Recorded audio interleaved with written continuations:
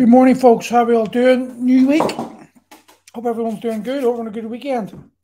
So today, Morning Glory Sessions, I want to talk about copycat coaching. And what do I mean by copycat coaching? Well, why do you train the way you do? And why is it that if you walk into 10 different gyms, you're probably going to be given the same sort of exercises regardless? Now, what I mean by this is I've a lot of experience coaching, and I've a lot of experience with people telling me their own personal stories about their experiences with being coached. And one of the things that tends to happen these days is you come into the gym and you're put into a group. Let's do a small group training, the type of gym Primal's in, Primal offers. You're put in a group and it's like you're given a barbell and you're going to do deadlift, bench press, shoulder press, back squat, and bent over row, because they're the big ones that most people are going to be doing, and the big power exercises, shall we say. And the reason this is happening is what a lot of people don't seem to realize is when you pay for a PT or you join a gym, and a lot of the times, and listen, this is just how it is. I'm not beating anyone or putting anyone down. A lot of times is the coach that you're classifying as the expert has literally done maybe 12 weeks of personal training teaching, and they're now certified personal trainer. They can open their own gym, and they're then qualified to take you through exercise programs, and you're going to look at that person as the expert because you're entrusting them, you're paying them money, so you're ready psychologically, you're ready in a zone or an area where you believe that these people are more knowledgeable than you, therefore what they say you're going to trust. Sadly, 12 weeks, a year, maybe even 2 years is not really you haven't really accumulated enough experience, enough knowledge, and enough coaching, like in the trenches coaching experience, to be able to classify yourself as an expert. And for a lot of people, when a lot of the members come into Prime the first time, 90% of them do not get handed a barbell. There's going to be some that you can see on as soon as they start, moving, their experience, they've done the weights before, they've got experience with the barbell, and you're pretty secure in allowing them to do things, maybe a few tweaks here and there, but apart from that, their foundational level of knowledge and movement is sound. For the vast majority of people that I coach, they have no business being under a barbell. They really don't. And for a lot of people, the barbell is probably going to hinder their progress. There are other ways, there are more intelligent ways of training people that are going to get them to be using the barbell and making the gains the barbell can offer a lot faster by literally avoiding the barbell. And I use them if you're on Facebook or you're watching me on Facebook, you can read the article, Twitter or Instagram, you'll see it later. But I use the back squat as an example. Back 100 years ago, we were a lot more active. Today, in the life we live today, we have a very sedentary lifestyle. The vast majority of our time is spent either sitting or lying down. Very minimal amount of our 24 hours on a daily basis is used to be active, to walk about, especially considering 100 years ago what would have been like, our grandparents what they had been like activity-wise. So their mobility and their core strength would have been a lot better. Today, we've got a lot of Instagram, we've got a lot of Facebook, and we've got a lot of influencer-type trainers who are putting out the sexy, cool shit that, people think that's what the fitness industry is about, and that's what we should be doing. So you see a lot of trainers, young trainers, who are just out of the industry, looking for inspiration, looking for guidance. So they latch on to these influencers that are pretty good in their own right, a lot of them. But the exercises they're showing are not probably designed for beginners, because the beginner exercises aren't really sexy. They don't really get the likes. They don't really get the following.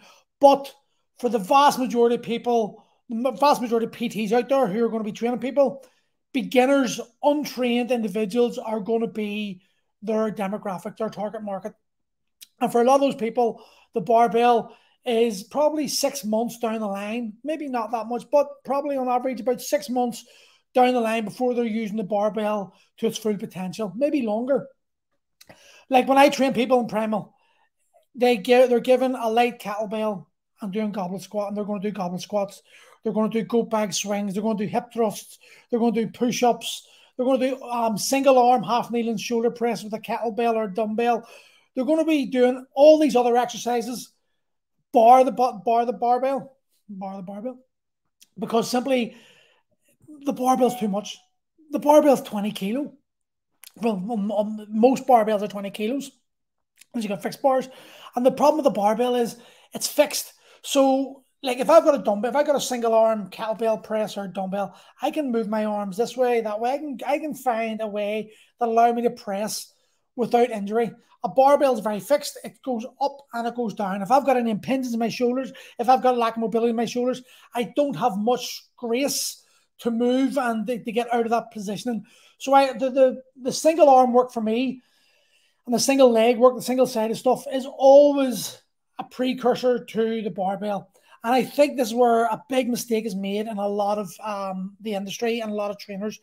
And then sadly, a lot of the people, the lay people out there, they're the ones that suffer because they're the ones being given exercises that aren't suitable for their current physique, current stage of fitness.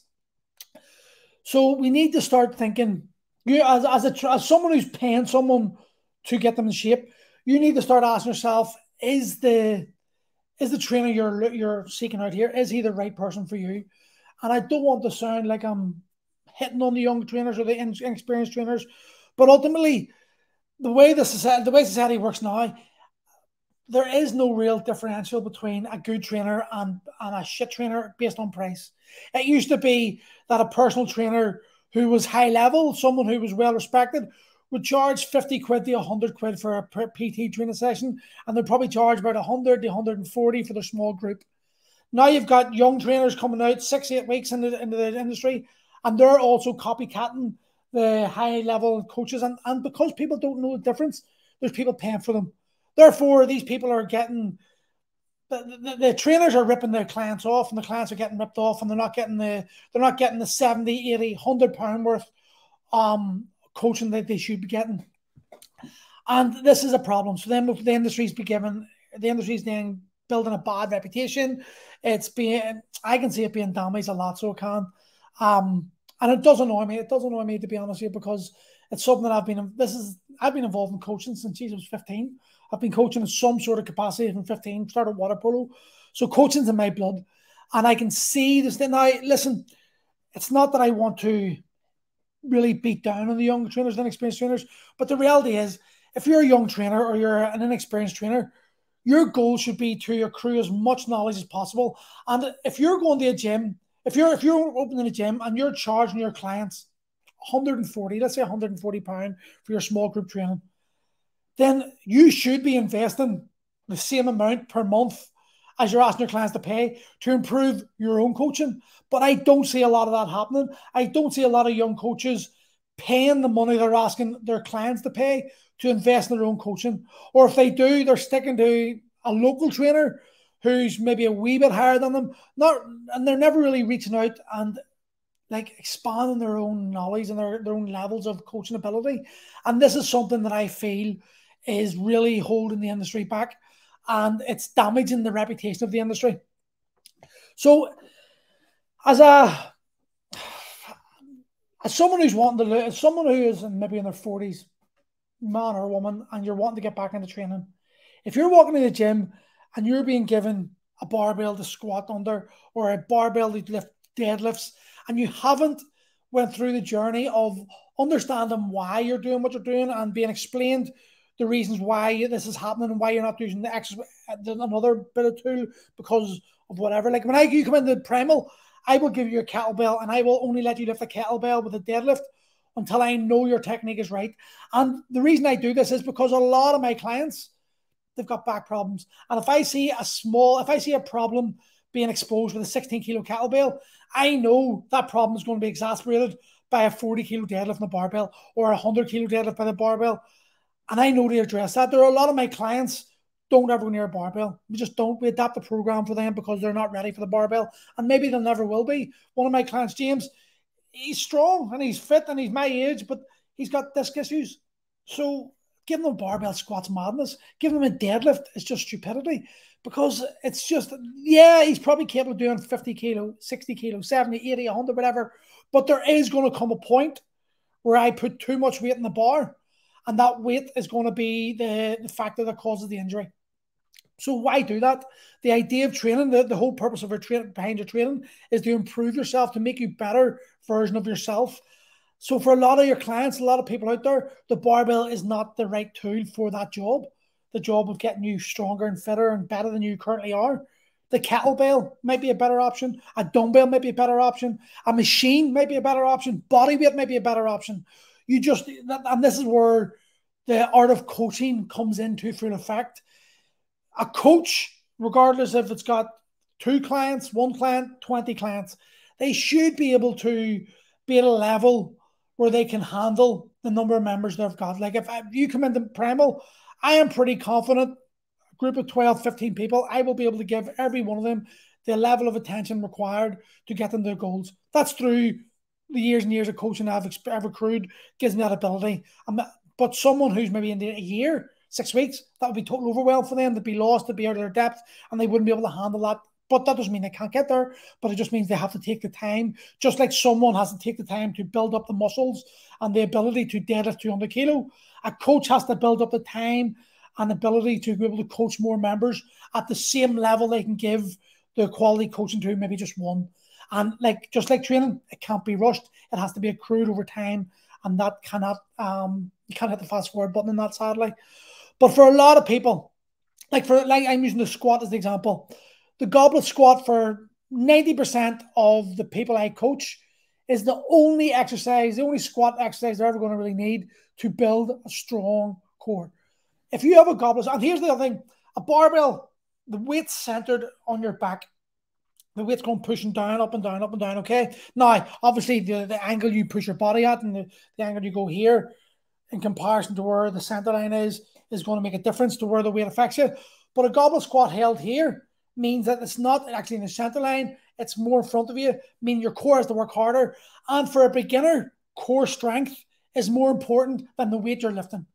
The ability to squat safely, the ability to hold your body in the correct position and put your core under pressure. Obviously, you're holding more weight, so your legs will be working anyway. But if you have not got the ability to squat, say, 50% of your body weight for about 10 reps on a goblet squat, you don't need to be under a barbell. And for a lot of you guys out there and girls, being under the barbell is going to put you at more risk than you need to be put under. And ultimately, you're trying to get, like I said, you're trying to use this weight to improve your everyday life. So if you're lifting weights that are putting you at risk of injury every day, that's not improving you. That's stupidity. And sadly, we're in a world of competition in the industry, in the gyms. You know, everyone, even though we tell you that, well, I'm always telling you that the only competition is yourself. It's human nature to compete against the guy beside you. Sorry, let me take my coffee. Shit, that's warm. So it's human nature to want to compete against other people or be better than that guy or use that person you're sitting beside or standing beside as a benchmark to where you should be. But that's not necessarily true. Like Gareth, the guy I used to train in Primal, one of my coaches used to train in Primal, I call him Quadzilla. His quads are huge. He's 25 years old. If I'm standing beside him trying to compete with his back squat, I'm an idiot. Because me allowing myself to get sucked into that race is going to end up with me with a bad back or a fucked hip. Whereas Garrett's more than capable of doing that. And that's the problem. We focus so much on other people. And then we have coaches who haven't got that confidence in their ability yet to coach, who are still in the position where they want to give the clients what they want because they want to keep their members. And that leads into dangerous territory of allowing the client to do something they're not yet ready for because you're fearful of holding them back. But giving the client what they want is not always the best option. Giving them what they need is the option you need to go for. But finding a way of explaining to them that what they're doing is basically the equivalent of this. to what you're doing, you're coming to the world of giving them what they want and need, which is what you need a coffee. So do I, mate. But it's giving them it's giving them exactly what they want and need. But they're now no longer in that mindset of competing against their other guy or feeling like a failure because they're not doing X, Y, and Z the rest of the group. And that's something that I pride myself on. When you come into Primal, you always are told the reason why you're doing the exercise, and you're given the pathway to understand that this could be, you could end up where these guys are, or you may not, but this is the reason why you're not, and this is the reason why I don't think it's the best option for you. And if you're able to then understand that, then you're freeing your mind from the bullshit and the comparison trap that I find a lot of people get themselves into. And this is something that's massive in the industry. I don't understand. Like, yes, the deadlift is a fucking awesome exercise. It's my favorite exercise on the planet. I love nothing more than pulling 200 kilo off the floor. It makes me feel awesome, but I can't do it anymore. But what I can do is I can do a hip thrust. So I bought a load of hip thrust bars and hip thrust machines because I realized that I can't do it. There's a lot of other clients can't do it. And these members and myself are still able to build the glutes that we need to build to keep our lives going the way we're going and keep ourselves ticking over. But it's removed the need to or the desire to do deadlifts. Well, actually, that's not a lie. That's a lie. I always want to do deadlifts and I want to get back to doing deadlifts. But I have to accept that right now I can't. But just because I can't do something doesn't mean that I need to focus on that. People need to walk into the gym, realize and go, okay, this isn't for me at the currently, or this isn't for me because of the injuries I've got or my spine or whatever it is. But if I focus on that, on what I can't do, I'm then taking away my focus on what I can do. One of my members, just talking today, and that's why this whole conversation came up, was his back was sore because squatting. Now he has got back issues, so if he focuses on back squats, he's going to end up getting in that race where he's going to get injured. But we can do goblet squats, we can do double bell kettlebell squats, we can do body weight split squats, body weight Bulgarian split squats, we can do kettlebell and dumbbell loaded split squats. There are a multitude of different squats, sissy squats, the leg extensions. There are 100,000 exercises that we can do that are going to produce similar results to the guys and girls who are doing the back squats. But that person has got themselves to the same finish line, but without the risk. And that, as a coach, is what my job is. My job is to give you what you want, but find a way of doing it, or incorporating what you need. So what you need is strong glutes. What you want is to be able to do back squats, but I can't do that. But we can do split squats. We can do Bulgarian split squats. We can do a whole lot of other exercises that are going to allow you to build the same level of quad, same strength, the same ability for your everyday tasks, but in a way that's going to allow you to continue training year after year after year. And when you get to your 40s, you get to your 50s, you need to get in your head, you're no longer training for the photo shoot image. You're no longer training for the Instagram likes that the 20-year-olds do. You're training in your 40s so that you enable yourself to train in your 50s. You're training in your 50s so you can continue training in your 60s. And that means adapting. That means accepting where you are. And that means that swallowing the ego and accepting that you're no longer the guy or girl you were in your 20s is a crucial part of development. It's of evolution. You know, you're evolving, and we can train safely right through. I know guys that deadlift and squat in their 80s, but they've built a foundation level of strength and mobility that allows them to keep doing that. And if you're like a casual trainer, shall we say, if you're just a normal guy, 9 to 5, you own your business, whatever, you have kids, whatever, and you just want to be fit and you want to be stronger for everyday life, you don't want to die when you're in your 50s and 60s, you're sort of future forecasting, you want to be around your kids' 80s, 90s, well then you've got to hold on to that belief and ask yourself, is the training you're doing allowing you to develop that point? Or is it maybe holding you back? Is it putting you at risk? Is it potentially going to be the reason why you don't get the training in your 60s and 70s? Are you going to do yourself such a bad injury that training becomes almost impossible? And then you're going to the realms of, well, you're training for ego. You're not training for for benefit or for improving your body, improving your overall life. And it's something that I think it's something I really focus on massively in Primal. All my members get the lecture from me, and they're explained to why they can't do it. And if I don't want someone doing something, I explain to them, listen, this is the reason why I don't want you doing it. Some of the guys want to do it. And sometimes I go, okay, if you want to do it, it's your body, it's your life, but understand that I am not going to be held responsible because I've told you the reason why you're going to get injured. A lot of them don't get injured. Some of them occasionally do, and it's like, I tried to warn you, but what can you do? Adults are adults. They're going to be adults. It's their body, their life, their choice.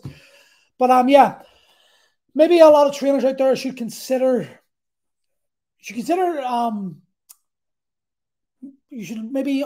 should realize that you're never just because you're qualified as a PT doesn't mean that you stop learning. You know, your PT certificate is basically a bit of paper that says I have reached the minimal standards. And from that's your foundation level. Just like someone who can maybe do the 5 movements, the Dan John 5 movements safely, they've reached their minimal level. They've now got to start progressing onwards. As the same, you should never stop learning. You should always be pushing, because the more tools in your toolbox, the more ability you're going to have to fix everyone else's problems. And guys and girls out there who are looking trainers and looking to be coached, spend time finding the right coach for you. I know that your friend will say, oh, this guy I'm training with, he's amazing, he's brilliant, but he mightn't be brilliant for you. Your friend might be in a different place where you're at, and just jumping in to a gym who's going to give you high-intensity workouts, when the high-intensity workouts is the last thing you need, is probably going to be the stupidest thing you can ever do. Spend time finding the right coach for you. Be prepared to invest a bit more than you feel comfortable with, because those coaches are going to be the guys you pay a bit more, charge a bit more. Well, not always, but they'll usually have justification for charging that amount of money, and you're probably going to get better results. Anyway, I will leave it there today, and I will speak to you all tomorrow. Have a great day, and see you later.